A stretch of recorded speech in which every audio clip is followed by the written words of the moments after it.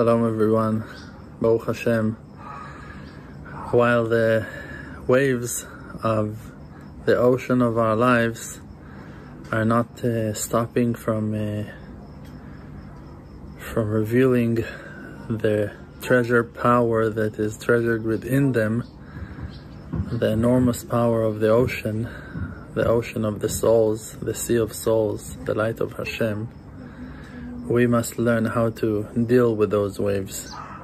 So there's an amazing story about Rabbi Akiva, that once the boat that he was sailing, the ship that he was sailing at, was drowned in the middle of the sea, and he was the only survivor that came back to shore.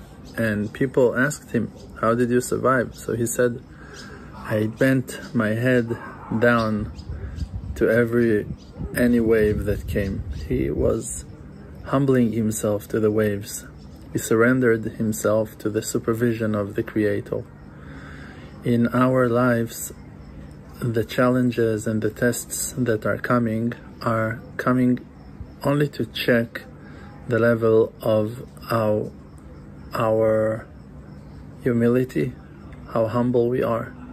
They're only coming to check us if we are arrogant, proud of ourselves for no good reasons, in a false way, in a vain way, sick with vanity, or that we are humble and we understand that we are here in a spiritual mission that brings us to the purpose, that the purpose is to be under HaShem, to crown HaShem on our heads, to let Him run the world, and to know that He is our Maker and Creator.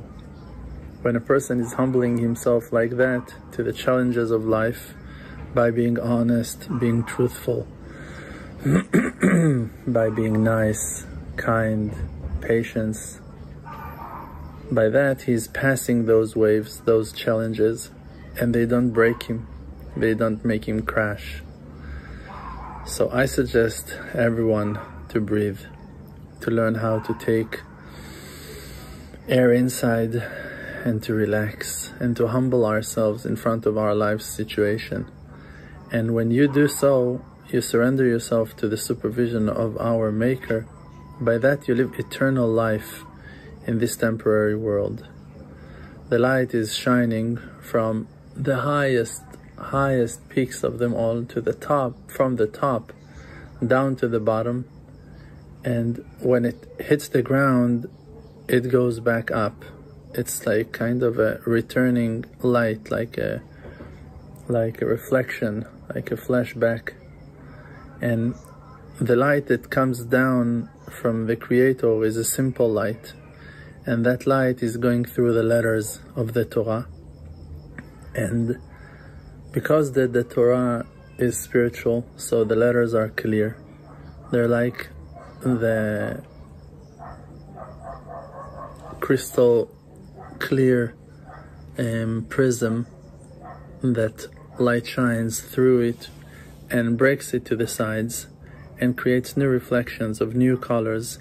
And when it hits one layer of letters of the Torah and goes down to the next layer, and from the next to the third and fourth and fifth, and you have billions of layers of Torah portions that are reflecting the light, channeling the light through them in different shapes of different letters, in different angles, because of different situations that goes on in those verses and conditions of creation, deep secrets that are very hard to describe and explain. The light that is coming through all those layers is hitting the ground, the end, the physicality, the world of actions, our world, the world that our awareness is stuck into. And when it hits the ground, so like a reflection, like a mirror, it jumps back up.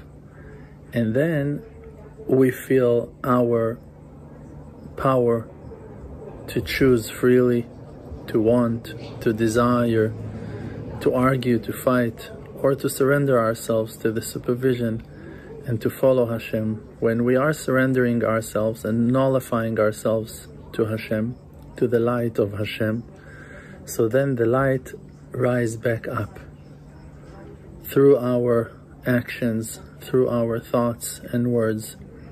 But when we are refusing and we're denying the existence of a maker, and we're not humbling ourselves through faith to our life situations, by that we're blocking the light from going back up to its source. And then the husks, the coverings that we created by being stubborn, by being upset and angry and refusing to cooperate with the illuminating supervision of our maker, by forcing it not to go back up, straight up, we, God forbid, stucking this light into the husks under the coverings of physicality, and by that we give power to those husks to show themselves and present themselves as if they have life of their own.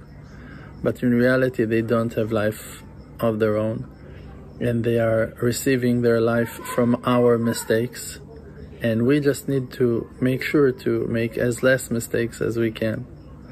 So just to humble ourselves as much as we're able to in any life situation to the truth, through using our good attributes, things that we know that HaShem wants us to do, things that we know that HaShem does not want us to do, not to do, and to stay happy and to reunite ourselves with great bondings of love, honor, mutual respect to all our siblings around the world and to the whole creation.